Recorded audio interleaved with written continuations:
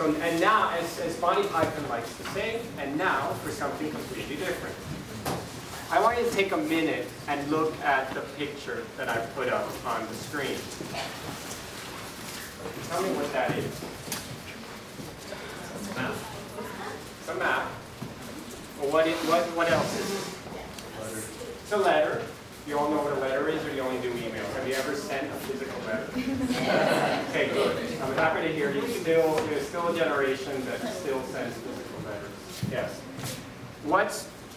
How does this challenge assumptions and questions? It's a strange way to address it. What'd you say? It's a strange way to address it. Yeah, John is saying it's a strange way to address it. How is it strange? Have an address. It doesn't have what? It doesn't actually have an address. Yes, it doesn't actually have an address. Do you see? By the way, this letter got there. Oh, really? Yes. This letter got here. Joe, Harriet, and Tricia's flat. Flat is British for apartment. Please deliver here. Flat 11, number 17. But they don't have the street name, and they don't have the postcode of London. But so this is a non-propositional, a non-linguistic presentation of an address, right? You see that? I love this. This is so interesting, right? And it got there. So we can process information in many ways. I just give this as a little, look, it's just like giving you a piece of chocolate, yes? It's just like a little instance of how we can question assumptions, yes? Looks like it took a lot more effort. It looks like it took a lot more effort to make that map than it would to 3 lines of the address. Yes, it probably did make more effort, but as it turns out, the woman who made this is an artist, and she likes to send stuff by the mail that gets post people upset. So one thing she did on one of her. She had the address with another little map, and then at the bottom, she had a picture of England, of the UK, where she had sort of mapped out thematically what the level of annoyance of post people in different parts of the UK. And London was red, red, red, red, red, and Edinburgh was red, red, and the red, like most of rural England was green. And that got there too. But yeah, anyway, I just think this is a very interesting challenging of assumptions, yes, in our society. I mean, how many of you have ever thought, I never thought of it, to write an address not as the words, but just as a map and go, send it here? That's kind of interesting, yes? You see that? Okay, just a little. Any comments on that? I told you it was now for something completely different. Yes? I don't know how she would send anything to a P.O. box. Yeah, maybe. No, maybe not. Maybe there are some addresses she can't send it to. It's possible. Yes. Yes. So, any other comments? Maybe. I want to talk about master-slave dialectic, and I know that's easily going to take half an hour. So maybe we'll just go to that. We can talk about. I hope that in section you'll pick out some key themes from this book, such as conscientious raising. And in the very back of the book, remember how he gives us various ways that we can be more dialogical, right? Like, what are his 4 ways? He has 4. Starting on page 167, which is what I asked you to read. Do you remember?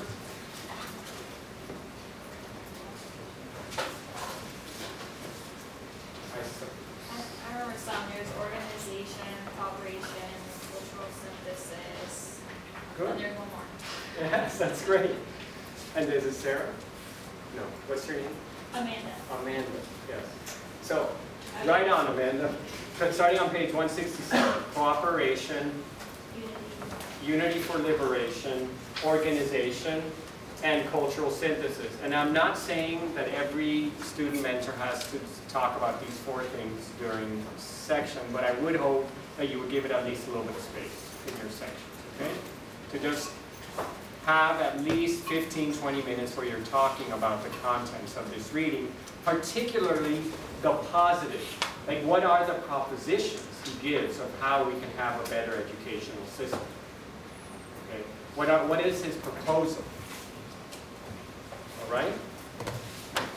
But I won't have so much time today. Can I turn? Oh, I take it out. Is that all right? Okay. And then we need to get the screen up somehow, because now I need the board.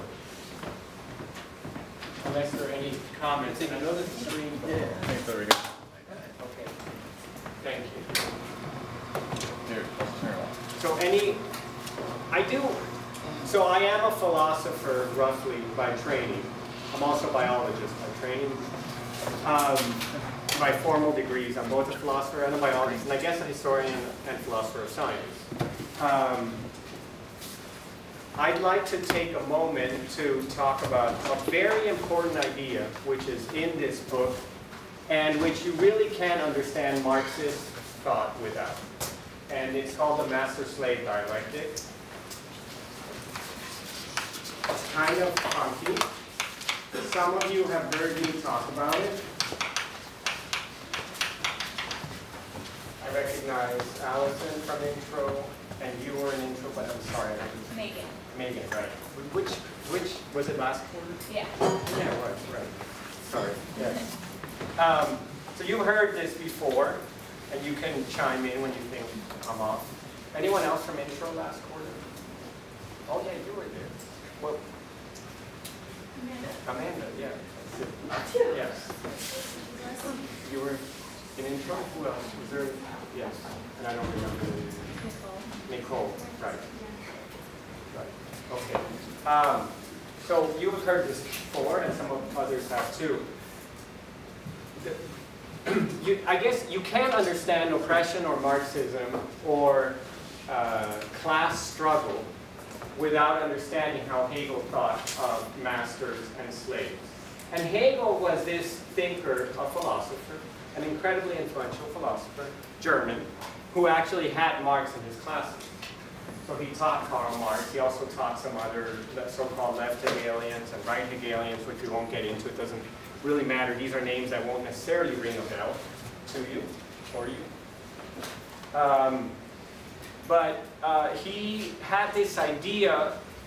It's kind of weird. He basically thought that there was like a primordial consciousness.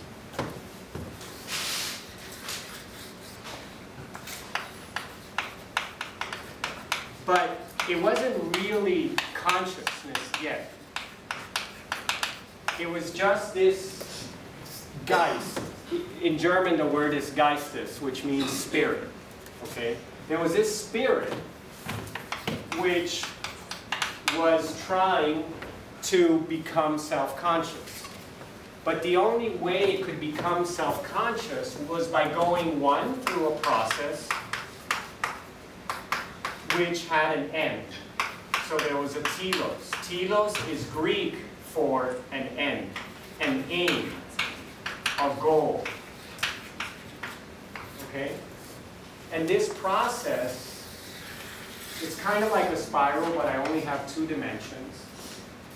And what consciousness did was, it sort of created its antithesis, or its opposite,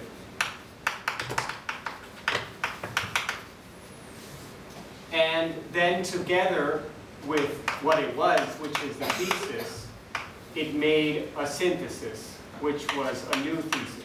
I'll give you an example in a second.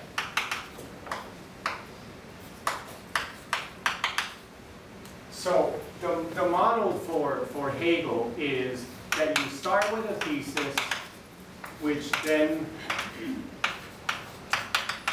is opposed through an antithesis that develops through it, which then together resolve and form a synthesis.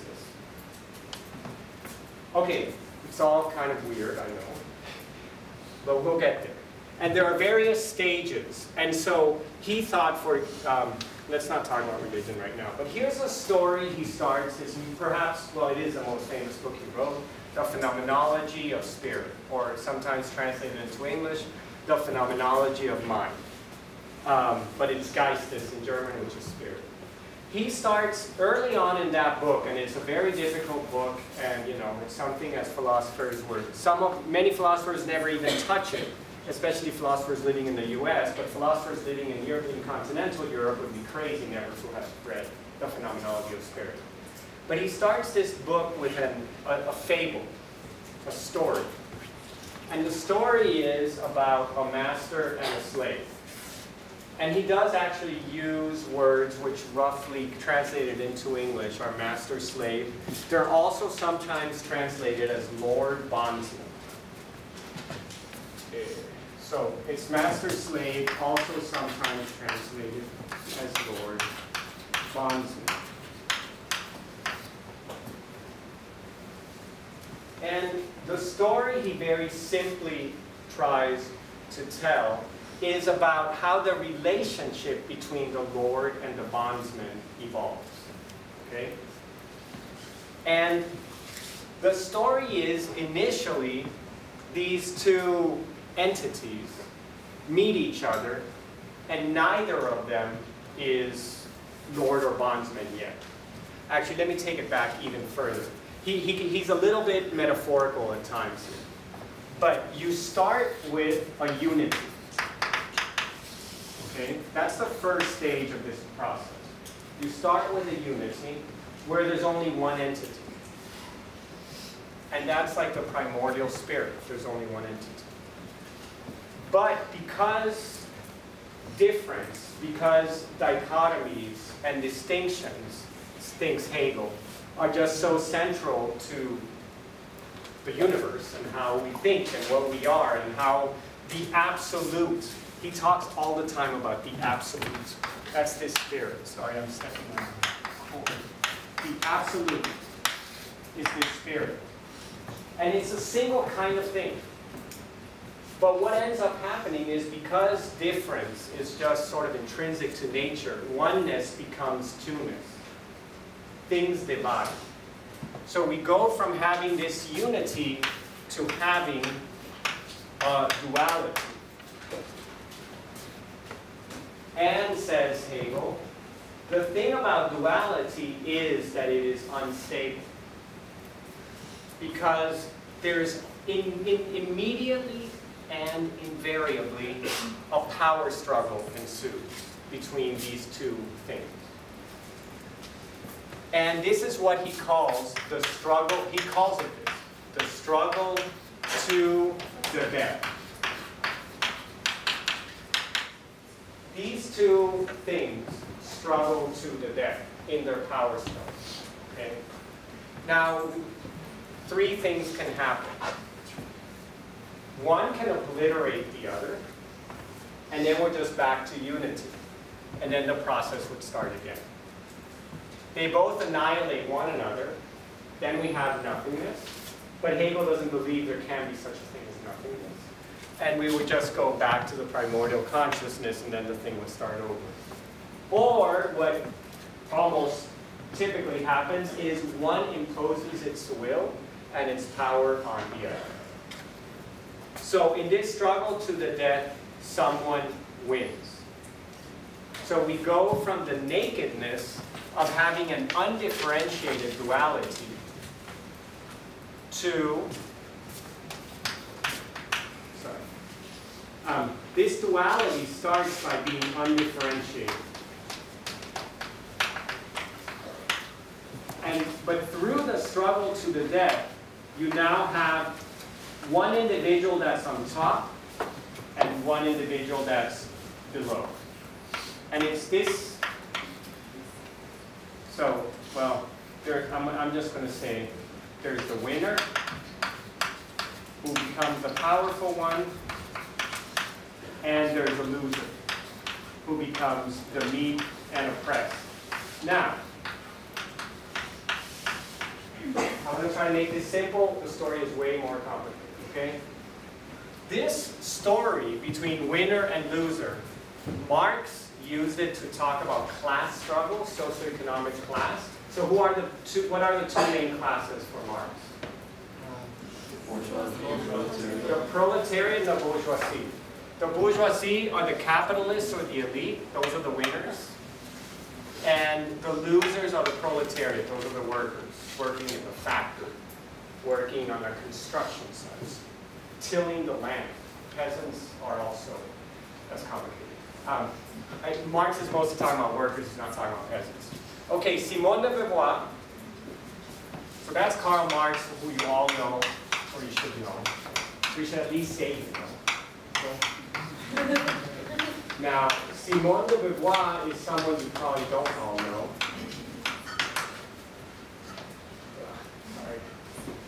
Sorry. It literally means pretty sight. Beauvoir. Okay. Simone de Beauvoir adopted this model to talk about sex relations and gender.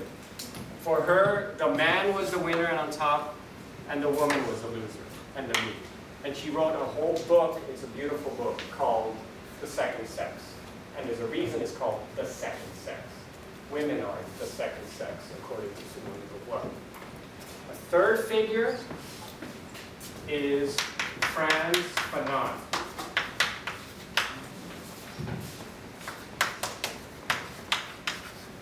Picture here, I'll give this to you a little later. Frantz Fanon took the same model of Hegel and applied it to race relations, in particular the black and the white. And that's the title of his book. It's in French too, but in English the title is Black Skin, White Masks. Okay? And his idea, again, is to analyze the relation between races where the white man is the winner and the black man is the loser. Now, he does have things, what's interesting in his book, too, is he has chapters on the white man as he relates to the black woman, but then also the black man as he relates to the white woman. So, he doesn't have the same story to tell about gender as he has about race. Okay, but that's beside, we can't cover everything in this class, and we're not going to cover it. But I would recommend, for those of you interested, to at least have a look at Simone de Beauvoir, who talks about sex and gender relations, and Fanon, who talks about race relations in Black Skin, White Masks. And he talks a lot about colonialism, and how colonialism oppressed, European colonialism oppressed people of color throughout the world. Okay? And Marx famously, of course, well, there's a gazillion things. If you want to start somewhere, just read the Communist Manifesto, or do yourselves a favor when you're an undergrad, and read the first couple chapters of The Capital. That's his famous fact work he wrote while he was sitting in the British Library in London. Okay, 3, class, sex, race, all built on Hegel's master-slave. Now, surprisingly, Hegel, being this abstract philosopher, doesn't talk about race, sex. That's not how he was defining it. He was trying to tell a whole story about all of evolution of human culture. But I'm not done. I'm just telling you these are examples I'm giving because I know you like examples. We all like examples. These are examples of winners and losers. Okay? And that is an outcome after the struggle to the death. Okay? So we enter into a new phase. Are there any questions so far? I should breathe and I should let you ask questions. Yes, there will. So with this, so the struggle to the death, that implies an end point. Yes. Right? Yes. Good. And what is the end point? The obliteration? Yeah, either the death or obliteration of one of them or both of them, or getting to the power structure. Oh, okay, so the power struggle is different than the struggle to the death. Correct. Okay. The power, no, it's great you're asking that question. The power struggle is what happens once the struggle to the death ends. Before the struggle to the death, they're both like equal power, so they're trying to destroy each other. Right. They're undifferentiated. It's not like one is on top and one is below you. Look, it's a fable. Yeah, I mean, look, Hegel's trying to tell a story. And the unity, we start with unity because, and I think that's intuitive for many of us, right? Does that help? Yeah. Yes. How would you feel about the current political landscape where two... Let's not do, well, okay, yes. I'm afraid of time. Okay. Time is my fear, yes. But what's your question? Like, so, in the current political landscape, Hegel would call that we are in the midst of the struggle to the death, and one of the parties will become more dominant than the other. Yeah, something like that. Okay, so but we're still partially through And it. maybe that's a good question. We've not quite established, it is a good question, it's just the fear of time. I think when I say what I'm about to say, you'll see. The next phase is what, and by the way, this is my understanding of Hegel. This is my reading, it's my interpretation. I'm going to give you 5 phases, but I've run it across experts who think it makes a lot of sense and it's a great teaching tool. Okay? After duality, and after we've had the struggle to the death, we get an establishment of power. We get an establishment of power, and then we have what I like to call the standard process. And that's, for example, the hundreds of years of triumph, at least 200 years now of triumph of capitalism, a Marxist might say, right? Ever since the Industrial Revolution and so forth, and the death of the kings and queens, and the establishment of neoliberal democracy as an outcome of Enlightenment values at the end of the 18th century, we've had capital win. And we're still in the throes of capital, yes? And I don't mean Marxist capital, I mean the real capital. Wall Street, money, corporations, yes? That's the standard process. That's the process of oppression, that's the process of just the power structures that are still in place, okay? Standard process is just power imposition by the winner.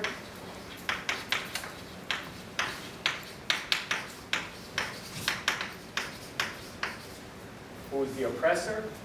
Who, as examples, it's the white man, the rich white man, okay? The rich white man, to combine all these 3. The rich white man is the impositor of power, and he oppresses everyone else. And that can last for hundreds of years. Simone de Beauvoir sort of was part of the start of the feminist movement, which did change things. Some things are radically different from the way your grandmothers, what kind of life your grandmothers had. But in some regards, it hasn't changed all that much, etc. But that's a discussion for another time, not for today. Okay, you can go read Second Sex, you can take courses in feminism, etc., which is all great. And I cover it, you can go into some of my intro lectures. I'm going to cover Simone de Beauvoir in 2 lectures. Only talk about her.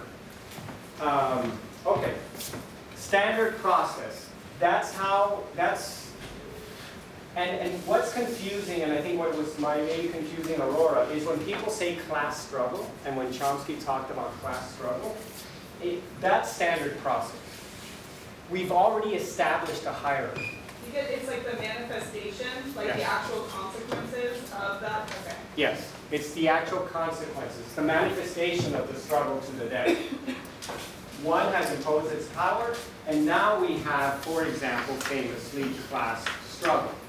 So class struggle or sex struggle, however you want to put that, are examples of this. Okay, but is that it? Are we, asked Hegel, are we just going to forever stay that way? And now we have to go back to Hegel's story. And I have to concretize the story of it. I have 2 more phases. The next phase, I call inversion. This is another key phase. Hegel says in his little story, he talks about the bondsman or the slave working for the master. And the standard process is that the master feels like he's on top of the world because he has all his needs attended to by the slave. He has the total attention and recognition of the slave, etc. Whereas the slave, under standard process, feels totally overwhelmed, beat down, has to do all the work, backbreaking work forever and ever, 16-hour days, sleeps 3 hours a night, then washes clothes, etc. So that's the standard process. But says Hegel, then something funny starts happening. And this is Hegel's favorite. What starts happening is that the slave, in working, starts realizing that, I'm going to use Simone de Beauvoir's model, that her work is worth something. The slave starts realizing as she continues working that she's actually producing something. And she starts getting meaning from her production. This is a very puritanical, if you haven't noticed. This is a very Northern European way of thinking about work, but that's the model Hegel has, and I think that's the model American society roughly has too. So the work products start giving meaning to the slave. Not only that, but the master starts realizing that he is dependent on the slave. So the master starts realizing that he couldn't even survive without the slave, and that he actually doesn't have as much control as he thought, because he relies on her. And this is where the famous phrase, "the slave is freer than the master," comes from. Because the master realizes that they're kind of screwed without the slave.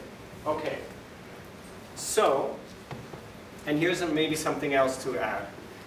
One thing Hegel talks a lot about is recognition. We all want recognition. We all want attention, a combination of attention, empathy, love, affection from others, yes?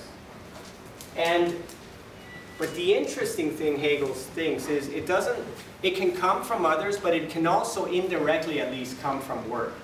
Our artistic creations, the books we write, the novels, the sonnets we write in poetry, and the symphonies we write or may not compose, etc.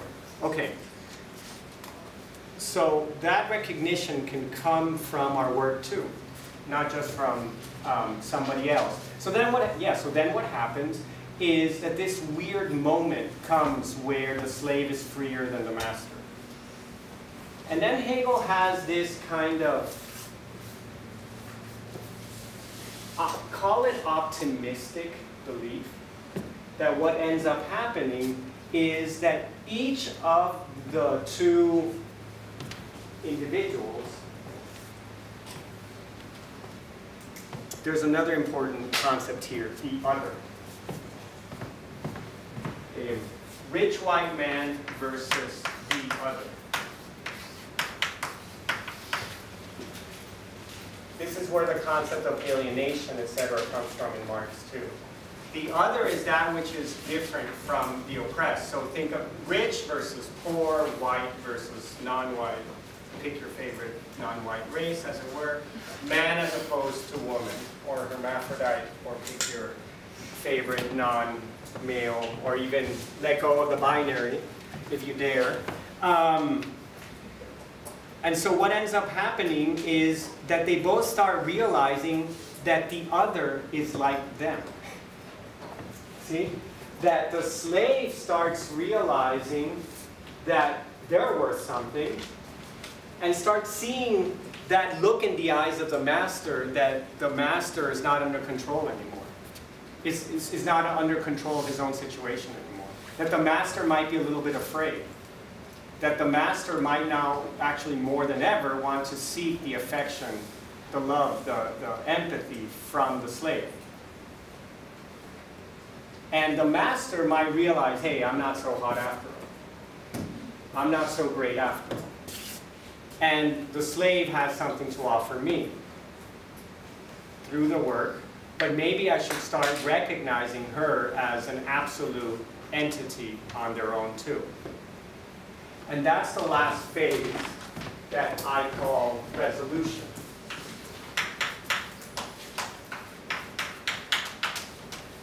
So the inversion is the slave is freer than the master.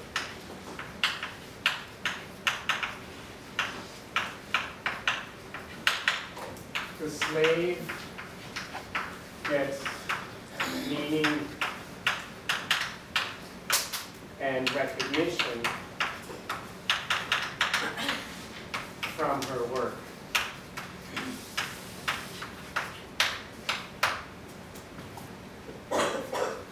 And then with the inversion too, there starts being a mutual recognition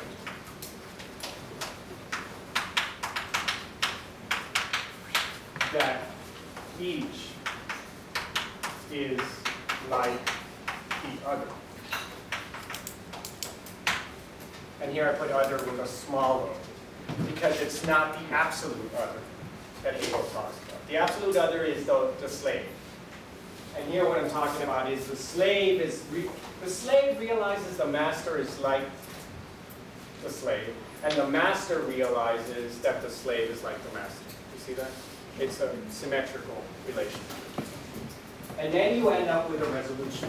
And this resolution is when they form a greater whole.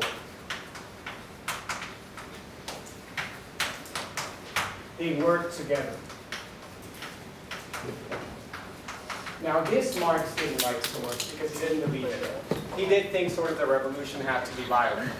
And you had to overthrow the bourgeoisie. Yes?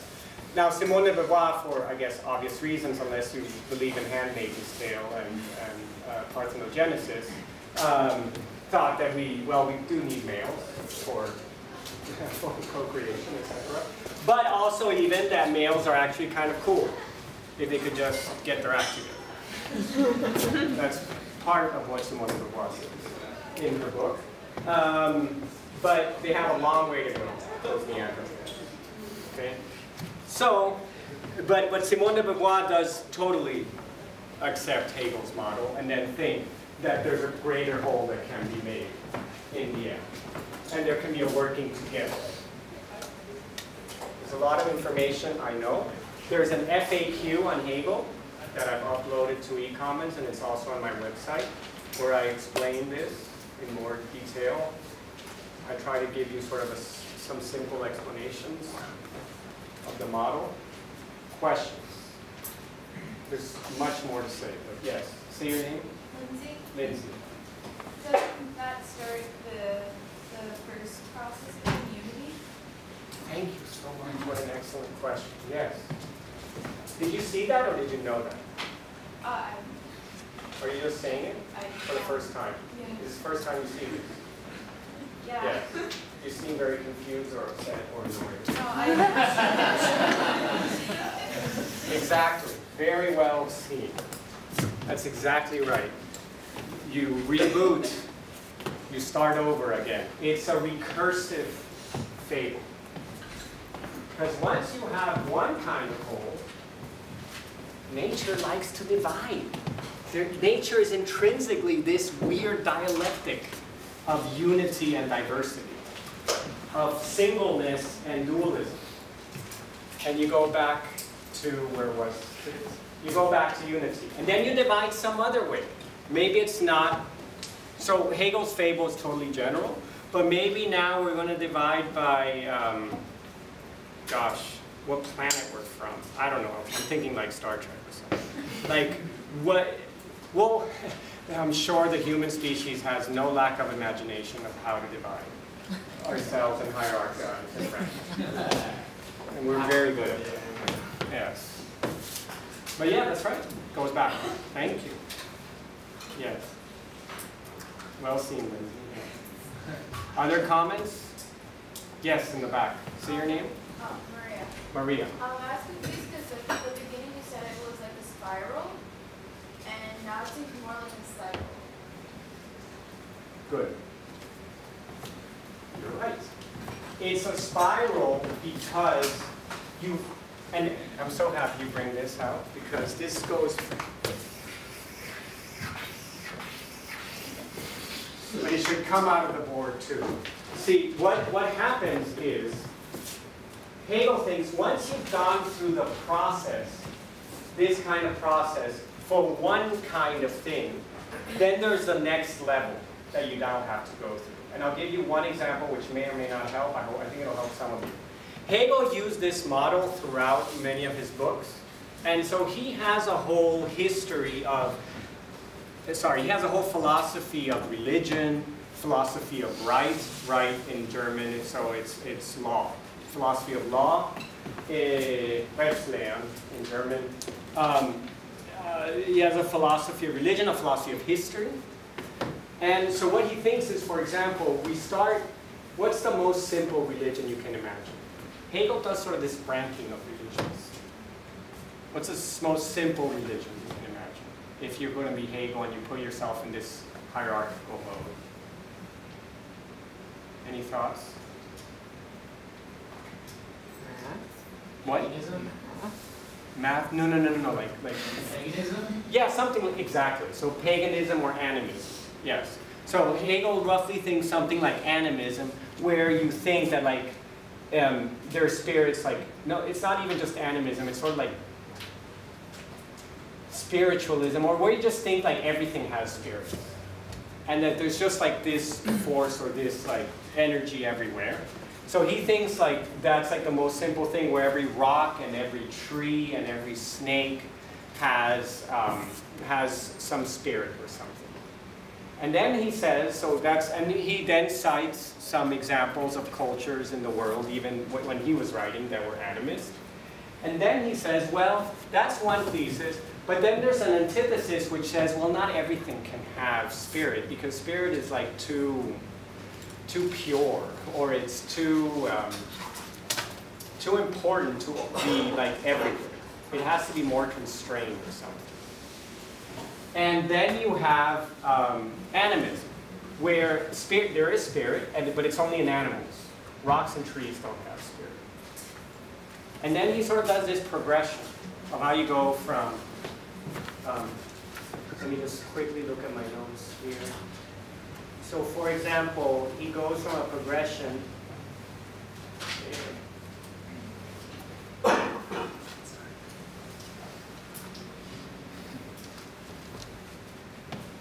from animistic, then or pantheistic and animistic, then polytheistic. Because what's the next phase after that? Can you imagine? Yeah, but we're not at a monotheistic. But now you have to abstract. Everything is always like an act of abstraction. Now you abstract away from like snakes and tigers, and you say that actually it's up there. That spirit is like, lives as figures who are not imaginary, but they're not material either. So you have Greek mythology, you have Norse mythology, you have Hindu mythology, where you start having these figures that are sort of anthropomorphized, but not completely. And you asked the place you really got me. That's fine. This is where I wanted to go. I don't have anything else. It's a discussion, and we're asking questions. So you upload, but then the antithesis to that is, no, but that can't be right. That's too messy. I mean, there's got to be one total force who's also like not material and who exists, and in the ideal, and then you get the monotheistic. And every stage you go through. You go through this phase, these stages, but with religion rather than with race, class, or gender. I'd have to think about how to do it with race, class, or gender, but yeah, we want to do it with class. Remember, Marx thought that there were 4 phases. There was the ancient phase, the feudal phase, the capitalist phase, and the socialist phase. And all of those he tells the story, how you go between them with the master-slave dialectic. Now would be a good time to end. Thank you. The FAQ.